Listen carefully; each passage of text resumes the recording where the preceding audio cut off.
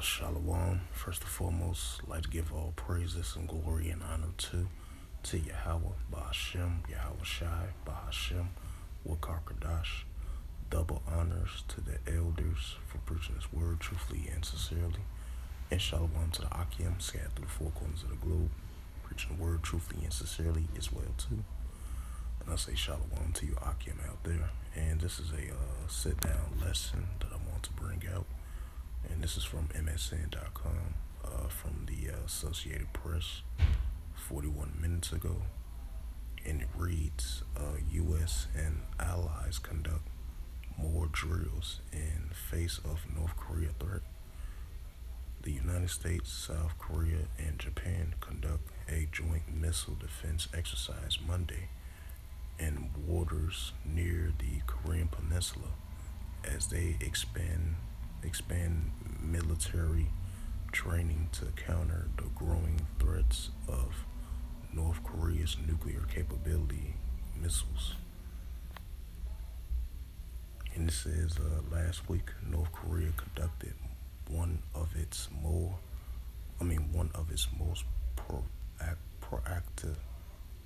provocative missiles, if I pronounced that right, demonstrations in years by flight testing for the first time in an intercontinental ballistic missile powered by a solid prevalence in its pursuit a weapons that's more responsive, harder to detect, and could directly target a continental United States, which is Guam. Guam is one of them, because Guam is a new United States territory. It says North Korea's unprecedented runs of missile tests has so far involved more than 100 missiles of various range fired into the sea since the start of 2022, as the country attempts to build a viable nuclear arsenal that could threaten its rival neighbors and the United States. It says the South Korean, U.S., Japan training could trigger a belligerent response from North Korea, which condemns the United States military drills with its Asian allies as an invasion rehearsal. The North has used those drills as a pretext to accelerate its own weapons development, creating a cycle for a TIF attack that has raised tensions in recent months. It says South Korea's Navy said Monday three-way Navy drill took place in international waters off the country's eastern coast and focused on mastering the procedures for detecting, tracking, and sharing information on incoming North Korea ballistic missiles. The one-day naval exercise involved in this Aegis destroyer from each country.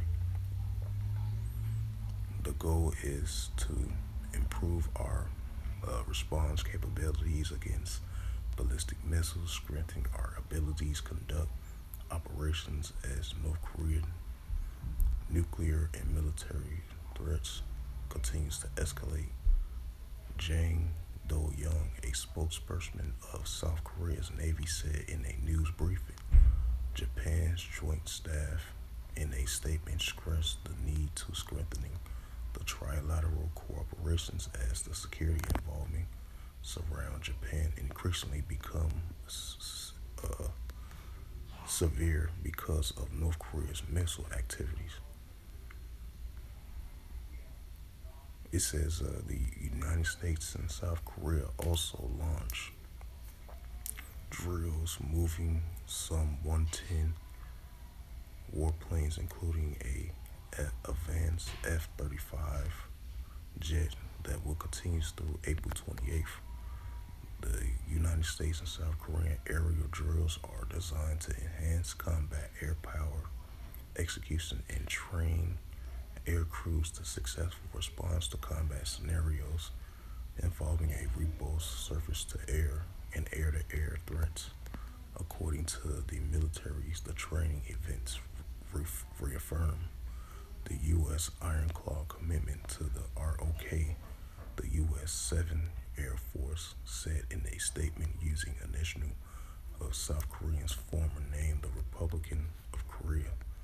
And as of also Monday, South Korea and Japan resumed a security meeting of senior diplomats and defense officials following a 5-year hiatus.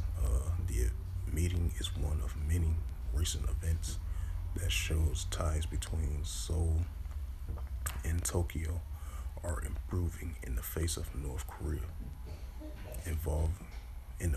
North Korea's evolving nuclear threats after years of disputes over history and trade.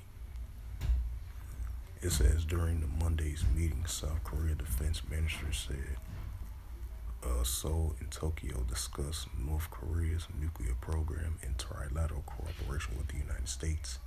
The United States and South Korea conducted their biggest file exercise in years in March and have also held separate naval and aerial drills involving a U.S. aircraft carrier battleground and nuclear capability B-52 bombers. The North responded by dialing up its own testing activity.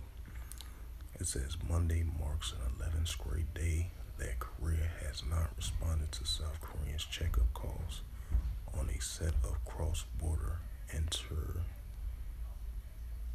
hotlines. South Korean officials said, raising concerns about a potential kidnap provocations. Communications of those channels are meant to prevent accident clashes along the rival seaboards.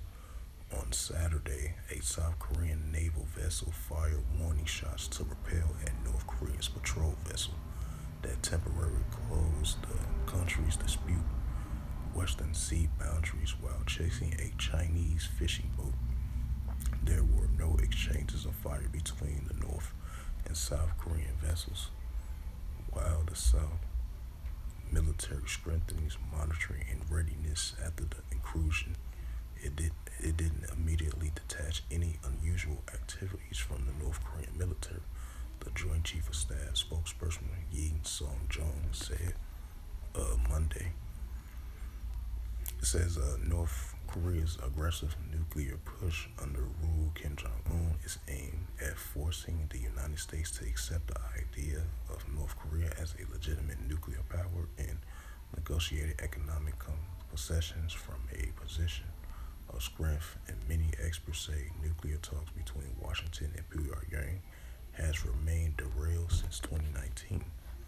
However, there's also signs that the cost of Kim's campaign is piling up as North Korea apparently grappling with food insecurity and other domestic problems worsening by the pandemic-related border restrictions that dispute trades with China, its main ally and economic lifeline. Chasing tangible economic achievements, Kim's government has prioritized construct and agriculture projects.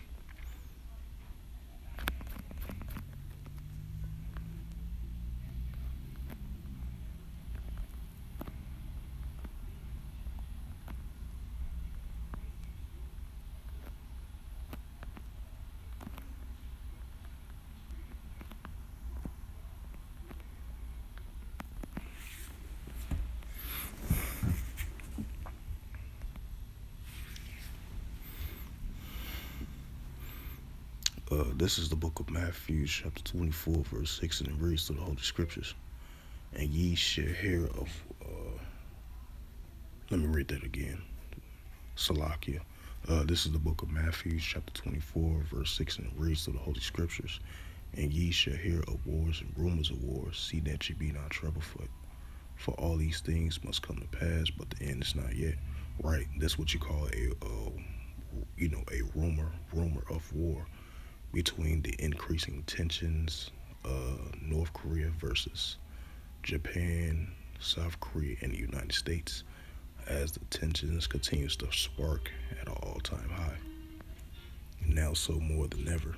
And this is Matthew 24:7, and it reads through the Holy Scriptures. For nation shall rise against nation, and kingdom against kingdom, and there shall be famines and pestilence and earthquakes in diverse places. Right, this what you call a nation shall rise against nation.